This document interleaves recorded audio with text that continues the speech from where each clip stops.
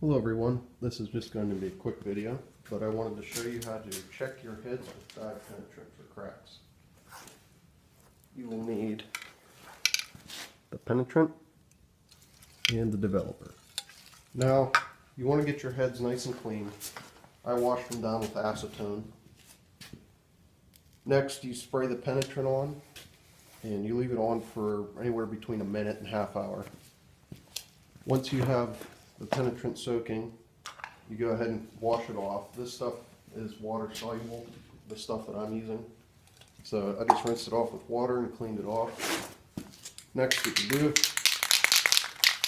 just spray the developer on, just a light coat.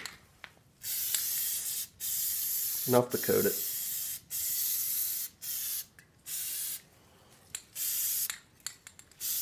I should probably be holding it closer, but what will happen is this will start turning white, and any cracks that show up will bleed through as red streaks. But it takes a minute or two for this stuff to set up. As you can see, it's starting to turn white over here in these corners. But whenever it fully turns white, you just want to check for any little cracks that could be in there.